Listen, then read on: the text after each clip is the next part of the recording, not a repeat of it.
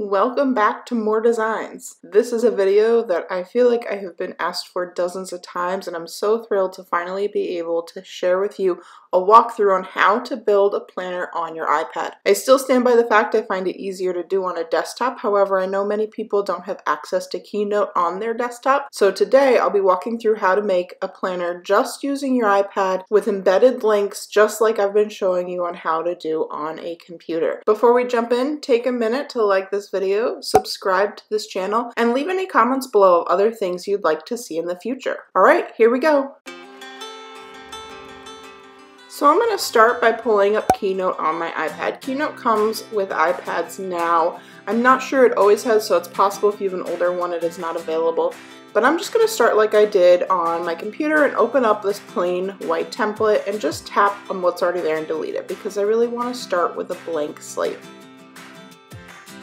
From there, just like we did on the desktop, we want to adjust the size of our slides so that it will work really well as a digital planner. So we're going to go to the ... then document setup. Then down at the bottom, you'll see an option for slide size, and you're going to choose custom. Now I have found that the dimensions that work best for me for digital planning is a width of 1920 and a height of 1200. And this is for a horizontal layout. You'll want to flip those dimensions if you want a more vertical layout, but today we're going to make a horizontal planner. So now that my dimensions are set up, I'm going to go into my master slide. So to do that, I'm going to click on the paintbrush, and I'll see up here master slide, and just like on a computer, it has a whole bunch of options. So I actually want to edit my master slide, and then just select OK. Now I'm going to select down at the bottom this blank slide. And you can use the other slides and delete what's there. This is just a little easier. You'll know it's a master slide because it has this blue ribbon across the top that indicates you're editing your master slide. This is going to allow us to build out our planner just one time, and then it'll pull that layout into every single page. So I'm going to start with the cover, and just using this rounded edge rectangle, create what would be the cover of my planner. This green dot up in the corner allows you to adjust the size of the rounded curve. And if you click on the paintbrush, you're able to adjust the color. I also like to add a shadow to a lot of the elements in my planner because I feel like this helps it make it look more realistic. Now, one downside of Keynote on the iPad is it has a few presets for shadow, whereas on the computer you can adjust the shadow with a lot more detail by adjusting the opacity and the angle and all sorts of things. So you have a little bit less options here. Now I'm going to choose a color for my planner. And now I've got my background. Now, one thing that can be tricky about using the iPad is it's very easy to accidentally pick up shapes. So to fix that, now that this is done, I'm going to click on the paintbrush, go to Arrange, and lock my cover. And what this does is it allows me to not be able to easily move my cover anymore, so as I place other things on top, it won't accidentally move. So now I'm going to choose a rectangle that does not have a rounded edge to be my first sheet of paper. Now when you're placing this sheet of papers down, you want to make sure that you think about your tabs. You want to have enough room for the tabs at the top or along the side or both, depending on what look you're going for. Then I'm going to go in and change this to white. And I'm going to go back and I'm going to add a little bit of a shadow to this one as well. Once I'm done with that, I'm actually going to select the paper, hit copy, and then push and hold with my finger and hit paste. Because a notebook has several different sheets of paper, I like to actually build two rectangles on top of each other, and I like to make one just slightly smaller so that you can see a little bit of an edge. So if you see now, if I zoom up by pinching, you can see that I have what looks like multiple sheets of paper now, just by having two rectangles on top of each other, each with a shadow. Now my last step before I build in the tabs is to add my line. And I will say, of the features being put into my planner, the line is probably one of the most challenging to do on the iPad. It's very hard to get it to line up to exactly the end of the paper without being bigger or smaller. And the other thing is I like to really exaggerate the shadow when I'm working on my desktop, because I think that an exaggerated shadow really makes it look like the pages are creasing, and unfortunately, due to the presets on the iPad, you can only add a certain kind of shadow. You can see there when I zoom up, the line isn't perfectly lined up, but from a distance you can barely tell. So again, I'm going to add that shadow. and pick a preset. And actually, I just realized my line isn't centered. Make sure you're using those yellow guidelines when you're moving your lines. That'll tell you when you have things centered both vertically and horizontally. And you can see here I accidentally pick up my paper. Unfortunately, I can't lock my paper down yet because I still have to embed tabs. So the cover is really the only thing I can lock down. Although once I get my line situated, I could lock that down. There we go. So we've got my paper, we've got the crease in the middle, and we've got my back cover. Now it's time to add in our tabs. So for my tabs, I like to use the rounded edges again. We're gonna hide this behind the paper so you can make it as long as you want. In fact, if you make it too small, it can be harder to click on the clickable links. So I'm gonna start by creating one and finding a color that I like. Then I'm gonna click on it and click copy. Press with my finger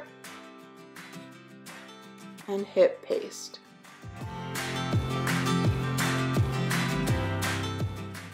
And now it's all just about positioning the tabs that you want. I'm only going to do a few tabs for this planner just to walk you through how to do it, but you can easily make these tabs much smaller and have as many tabs as you want. A lot of planners have 1 tab per month down the side. It really depends on what kind of planner you're making. So now my next step is going to be to put these tabs behind the paper, but I'm actually going to wait for a minute to do that, because I want to put the links on them before they get too hard to actually grab on my iPad. Now I can't build my links until I have slides to link it to, so I'm going to select done. And then in my actual presentation, you'll see there's the template I just created. I'm going to delete this blank slide up at the top.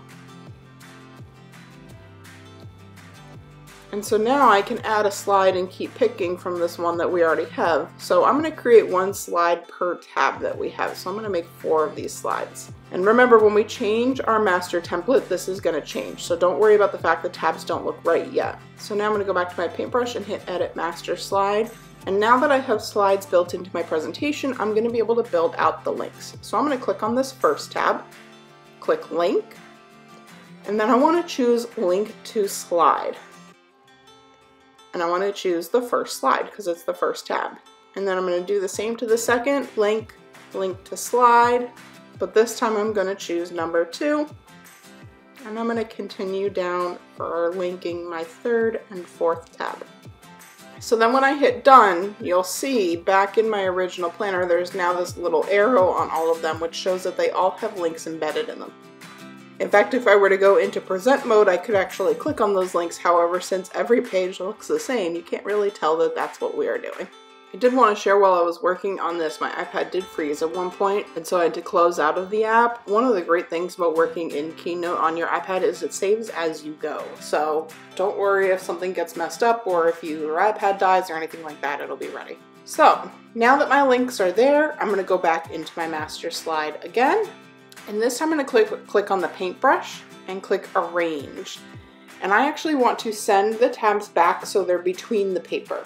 Now this can be a little tricky because you can't really see the tab because of the positioning on the box, but I'm just going to move it back 2 layers.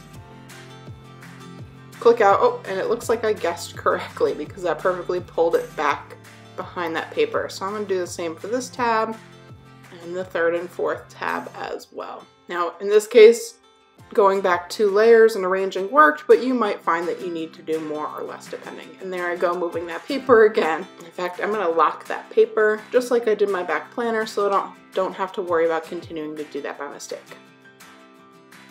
Now my next step is to add in the text for those links. So I'm going to click the plus button and then under shapes is text. And for now, I'm just going to call my first section Section 1. Obviously, as you build out this planner, you can make it whatever you want it to be. Now this next tip comes from courtesy of one of my viewers who figured this out, and it is very finicky and hard to do. But when you make your text box extra long, you actually have the capability of spinning it with your fingers. So I'm going to start by stretching it out. And sometimes I can get it to work with 2 fingers, but sometimes it starts to zoom. So instead I'm going to grab 1 finger on each side and physically spin the word section. Then I can shrink the section box back down to 1, and now I can simply move it to where I want it to be. I have yet to be able to do this without stretching the box out to be really long, so I find the easiest way is to stretch it out, spin it with your fingers, and then shrink it back down. Huge shout out to my viewer that figured this out, because I certainly couldn't figure that step out. Now from here, to make it easy on myself, I'm simply going to copy and paste it, but then just edit it and put in section 2, 3, 4, and 5. And I did want to point out, I just kind of used the presets and the fonts here. However, you can easily choose the text box that you have. Go up to that paintbrush again, and the middle tab is text, so you can easily change the font that you have, the color of the font, the spacing, you name it. So you can definitely get creative in this spot too. I just kept it simple for now, but as you're building your own, feel free to play around with what you want that to look like. Now I'm going to hit done and head back to my presentation, and you see all the changes we just made are on every single slide. I want to take a minute to show you what this looks like when we bring it into GoodNotes and actually use it as a planner. So I'm going to click on the ... export, and export as a PDF. And since I'm on my iPad, I don't need to worry about putting it anywhere specific. I can actually upload it right into GoodNotes. And make sure you import it as a new document so it doesn't save inside of a planner you already have. And now we have our planner embedded into GoodNotes. Now to show you that it works, I'm just going to quickly grab my pencil tool, and I'm just going to write on the first page of each of this planner. So I'm going to write section 1, section 2, just really quickly because I want you to show that our links are working. And remember, you can do a lot more with this planner once you have the setup structured. You can add multiples of every page. You can put layouts within your planner for weeks or months or recipes or workout logs, whatever you're going to do.